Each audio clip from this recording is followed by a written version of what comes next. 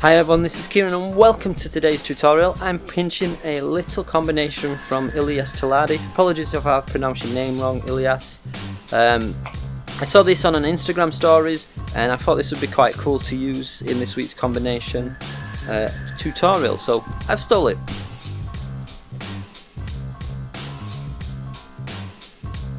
So please guys, if you can, leave a like, comment, let me know what you like about it, how you could use it. As you can see, what this is, it's a V. The tip is obviously with the V, bring the ball right back, use the toes to flick it round, strap it with your strong foot, drag it back onto the toes, flick up foot into inside acker, air acker, an inside air acker.